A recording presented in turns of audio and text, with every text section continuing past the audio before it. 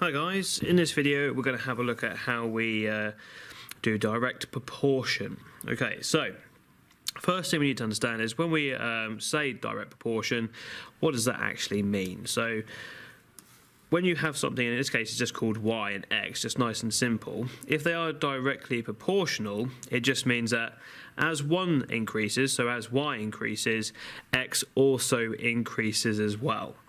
Now what we need to find out is by how much does that increase, okay, or what's the relationship between the two. So to do that, we set it up in this way. These questions are really quite nice because actually it just tells you exactly what you need to do. It says y is directly proportional to x. So this is how you write it. So y, and then we use this symbol here, which means proportional to x, okay? Some students in my class like to call this the fish symbol. If that helps you remember it, coolio. So this is basically saying that y is directly proportional to x, and like I said, we need to find out what the relationship between the two is. We know they're both increasing, but we don't know by how much by. So what we do is we create a formula by saying y equals, and then we use the variable k, which just means a constant, and then that is times by x. And this is what we're going to find out. This is the relationship between y and x, this k, okay, this constant. Now when you get a question like this, it'll tell you that y is directly proportional to x to help you set this up, and then it'll give you two values. In this case, x is 30 and y is 45. And we can use them into our new formula here to work out what k is. So let's do that. So y is 45, and that equals k times x, and x is 30. Okay, so 45 equals k times 30. Then it's just a little bit of rearranging, so either using the balance method or flowchart. I'm going to use the balance method in this particular case. So k times 30, because I'm timesing by 30, I do the opposite and divide both sides by 30. So 45 divided by 30, 1.5. And then obviously k. So k equals 1.5. Once you know what k is, go back to your formula up here, y equals k times x, and put k in. So the formula here will be y equals 1.5 times x, or 1.5x if you like. Cool, once you've got your formula, you can now actually answer the question which it initially asks you. Find y when x is 20. So all I've got to do now is put x is 20 into my formula. So y equals 1.5 times x, well x was 20, so 1.5 times 20, so y would be 30, and you are done. Okay, and it's the same process no matter what you're doing. So what you'll probably have in the exam is something like this, where there's lots of waffle and you've got to get to the point or highlight the key bits that we want. So let's go through the next one. The weight w, I'm going to put W down because that's a key bit there, in grams of a piece of wire is directly proportional to its length L. And that's what I care. Okay, so there's lots of waffle going on there. I don't really care about it. All I care about is W is directly proportional to L. That's all I want. So there we go. There's the first step. Now I'm going to make my formula. So W equals the constant times L. Let's carry on reading. A piece of wire is 20 centimeters long, so the length is 25 centimeters, and it has a weight of 5. So weight of 5 when the length is 25. So let's put those values in. So weight of 5 equals k times L, which was 25. Okay, so again, rearrange this equation to get what the k is, what the constant is. So I'm timesing by 25. So I'm going to divide both sides by 25. So that gives me 5 over 25 equals k. And I'm just going to simplify that to be 1/5. You can use a decimal if you want, like we did up here, or you can keep it as a fraction. It does not matter. Okay, so in this particular example, I'm going to keep it as a fraction just so you can see both. So go back to your formula, which was W equals k. Well, k is now 1/5, so 1/5 times L. There we go. And the question says, what is the weight of a 30 centimeter piece of wire? So the length is 30 centimeters. So W equals 1/5 times by 30. Well, times it by 1/5 is just the same as dividing by 5. So we have the answer of 6. Okay, so one there with a decimal, one there with a fraction. Doesn't matter which way around you do it. Sometimes it's easier to have a decimal. Sometimes if it's a recurring decimal, it's easier to keep it as a fraction. Okay, so there's 2 examples. Let's have a look at some more.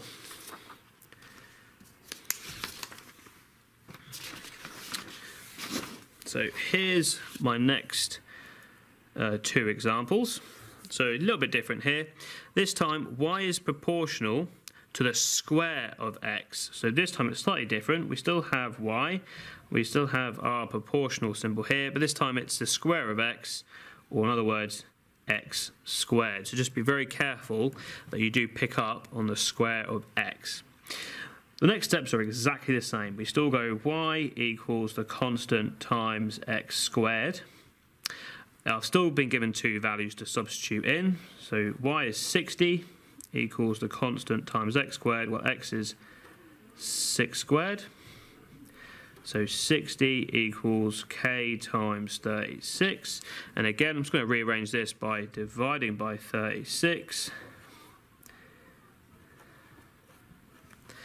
And then that's going to give me 60 over 36 for my value of k. Now, this is an example that if you were to do 60 divided by 36, it goes to 5 over 3. But if I press the SD button, you can see it's a reoccurring decimal. So don't be fooled into doing that as 1.6 because you'll get the wrong answer. Keep this one as a fraction. Because there you go, it's reoccurring. Keep it as a fraction as 5 over 3, and then you won't get into any trouble. Okay, so if it's a reoccurring decimal, don't use that. Use the fraction, it's much safer. So let's put that back into our formula. Y equals 5 over 3 times x squared. Excellent. And then what's it after? Find the value of x when y is 135. So this time, y is 135. So I'm going to come over here because I'll probably have a little bit more space. So 135, which is y, equals 5 over 3 times by x squared. So I want to get rid of that 5 over 3. At the minute, it's timesing x squared, so I'm going to divide both sides by 5 over 3. So let's have a look at what that is. So 135 divided, I'm going to use my fraction button there, 5 over 3, 81, lovely. So 81 equals x squared. Again, I'm going to continue to solve this. So the minute it's x squared. What's the opposite of squaring? Square rooting. So I'm going to square root 81, which will give me x, or sorry, square root both sides. So obviously that's what I get, and hopefully you've already spotted it, that the square root of 81 is 9, so x equals 9 in this particular case. Cool, let's have a look at the next one.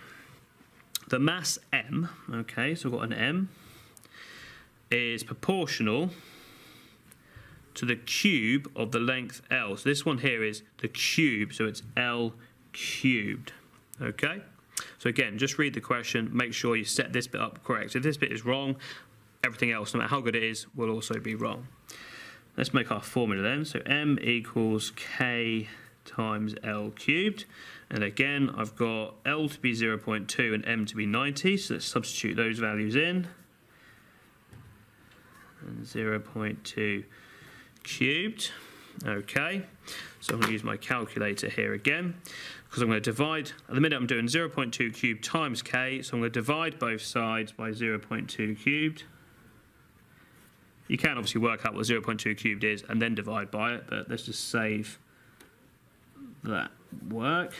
So 90 divided by 0.2 cubed, and that is 11,250, and that's what k equals. Go back to our formula up here. M equals 11,250 times L cubed. Happy days. 2 questions here. 1, if L is 0.3, what is M? Well, let's substitute it in then. So M will equal 11,250 times by 0.3 cubed. Let's have a look what that gets us. Times 0.3 cubed. Okay, so that's 303.75. Happy days. And this time, if m is 2000, what's L? So this one's going backwards. So if m is 2000, I'm going to have, I'll do it here, 2000 equals the 11,250 times by L cubed. So rearranging this, I'm going to divide both sides by 11,250. So let's see what that is. What is 2,000 divided by 11,250? Let's leave it as a fraction. 8/45 equals L cubed. And the opposite of cubing a number is the cube root. So it's cube root 8/45. Let's do that. So the cube root, if I press shift and the square root button, there's my cube. Excellent. And I want to cube root 8/45. Ooh, that's horrible. Let's round that to 2 decimal places and say 0.56. Obviously the question, it might tell you to round it to something else, or significant figures or decimal places. In this one, I'm just going to round it to 2 decimal places. Okay, so that's an example of a cube, that's an example of a square, and there's one more to have a look at. So just bear with me a second while I just get that sheet, which is this one here. So this one here, again, we've got A is directly proportional, this time, to the square root. So square root of B. Okay, so that's the only bit that's different about this one. Make sure you set it up correctly, and then the next steps are exactly the same. So A equals the constant times the square root of B. We've got being given 2 values here. So A is 20, and that equals K times the square root of 16. So I don't need a calculator for this one, I don't think. So K times the square root of 16, well, the square root of 16 is 4. So K times 4, I'm timesing by 4. I'm going to divide both sides by 4 by solving the equation. So 5 equals K. Put it back into the formula up here. A equals 5 times the square root of B. And now I can work out these 2 questions. So if B is 81, let's substitute it in. So A equals 5 times the square root of B, and B was 81. So A equals 5 times, well, the square root of 81 is 9. So 5 times 9, 45. There we go. 45 happy days. And the final one I'm going to do for you today is when A is 60. So plug that into here, or substitute it in. So 60 equals 5 times the square root of B.